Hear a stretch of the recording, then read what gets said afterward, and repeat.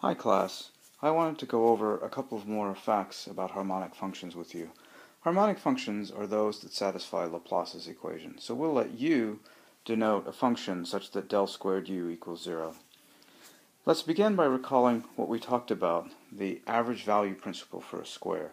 Suppose we have a harmonic function u on a square where the boundary conditions of the square are that one side is set equal to the value a, the other side it's set equal to value b, the third side c, and the fourth side d. We showed that the value of u in the very center of the square is actually equal to the average of the values on the boundaries, a plus b plus c plus d over 4. Let's recall how we did that. If we looked at del squared equals u equals 0 on a square where all boundaries were held equal to a, well, that's like solving for the temperature distribution, say, when all sides of a square are held equal to a temperature A. The solution is that the value of the temperature, and therefore u, everywhere within the square is equal to A. But by linearity, we can think of that solution u as the sum of 4 solutions, u1, u2, u3, and u4, where in the first solution only one side, the top side, is set equal to A, and the other sides are set equal to 0. For the second solution, the right side is set equal to A and the other side 0. For the third solution, the bottom is set equal to A, all the others equal to 0. And the fourth solution, the left side is set equal to A, and all the others equal to 0. But in fact, all 4 of these are precisely the same, just rotated by 90 degrees. So in fact, the value of the center at each of these solutions, for each of these solutions, is actually the same. Since we know their sum has to be equal to A, the value of any one of those 4 is at the center is equal to a over 4. But now we can consider the general case, where we hold one side at a, another side at b, the third side at c, and the fourth side at d. That's equal to, that is to say, this solution corresponds to the sum of 4 solutions, one of which is solves the Laplace's equation with the top side equal to a and the other 3 equal to 0. The next one, the right side equal to b and the 3 sides equal to 0. The third with the bottom side equal to c, and the fourth with the left side equal to d. But from what we just said, we know that the values of this at the center for each of these solutions is just in this case a over 4, b over 4, c over 4, and d over 4. So by linearity, the solution to our equation has the property that the value of u at the center is the average a plus b plus c plus d over 4. We also talked about the fact that this must be true for any regular polygon. So if we take a hexagon, for example, with one side set equal to a and the other 5 sides set equal to 0, the same argument shows that at the center, u has the value, the harmonic function at the center has the value a over 6. That is to say, in general, if we set the sides to be a, b, c, d, e, and f, the value of a harmonic function at the center is the average of the values along the sides. In the limit of an infinite number of sides, we just get a circle, and therefore if we had a harmonic function on a circle with the boundary held all the way around the circle with some arbitrary fixed parameter u, if we call the radius of the circle r and put the center of the circle at the origin, that's just u of r cosine, x equals r cosine theta and y equals r sine theta, integrated around the perimeter of the circle divided by its circumference. Well, the r cancels out there.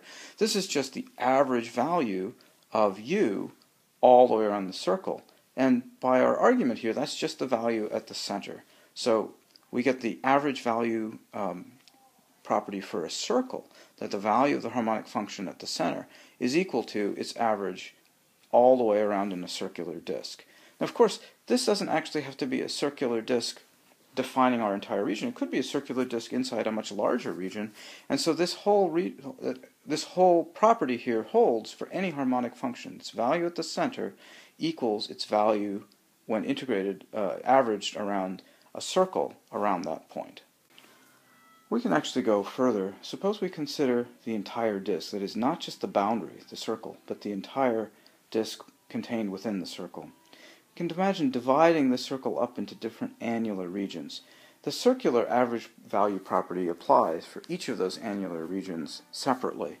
If we use all of them and add them up, we can actually prove that the value of u in the center is equal to the average over the entire disk, 1 over the area, 1 over pi r squared, times the integral over the entire disk of u and x and y. Using this, we can prove a number of amazing consequences for harmonic functions. Suppose we have a consider harmonic function u, del squared u equals 0, inside some region R. It doesn't have to be a circle, just some bounded region in the plane. We can show that the harmonic function attains its maximum and minimum value on the boundary of R. That is, it can't have a local minimum inside R anywhere. Its maximum exists somewhere along the boundary. And the same thing, if you think about minus u, is true for its minimum as well. You can prove this just by thinking about any interior value and say you assume that interior value is a maximum. Think about little circles that you form around that value. Since the average value property holds, actually somewhere on the boundary has to have a value at least equal to, if not greater than, that maximum. You go all the way out and you can show that in fact the maximum has to exist somewhere on the boundary. That means if the maximum also takes a value inside, that function actually has to be a constant. The only way it can have a maximum both inside and on the boundary is if it's a constant function. This also allows us to show that the solution to Laplace's equation for fixed boundary conditions is actually unique.